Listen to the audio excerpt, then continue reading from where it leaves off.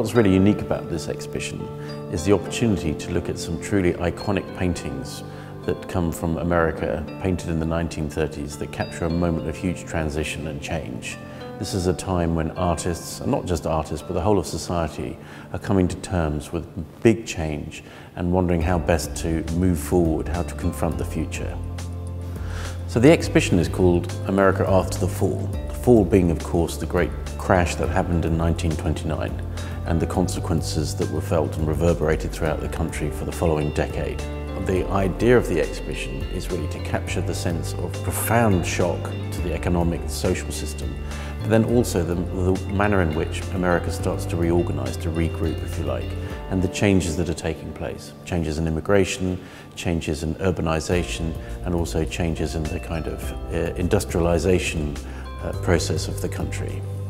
I suppose the names that most people will recognize would be Edward Hopper, Jackson Pollock, Philip Guston, Thomas Hart Benton, Georgia O'Keeffe, Alice Neal, artists that have been justly lauded and collected and displayed throughout American museums from the 1930s onwards. But perhaps the single most iconic work coming to the exhibition is a painting by an artist called Grant Wood. The painting itself, I'm sure most people would recognize, called American Gothic.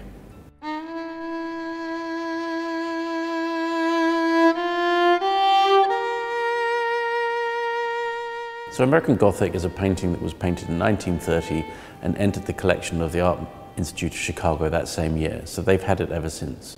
It's never ever before left North America. It's been to Canada once in its lifetime.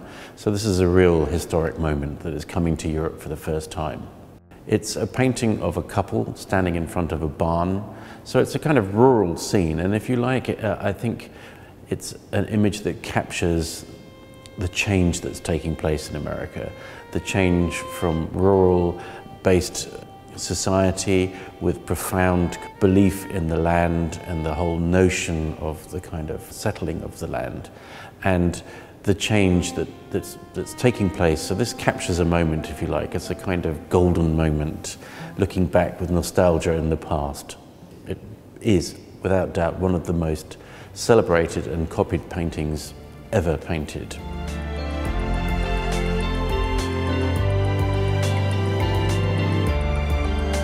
What's really exciting for us is that there is an opportunity to show really great paintings from American museums that are rarely seen in this country, shown together for the first time to give us a very condensed but very dynamic image of what American art was like in the 1930s.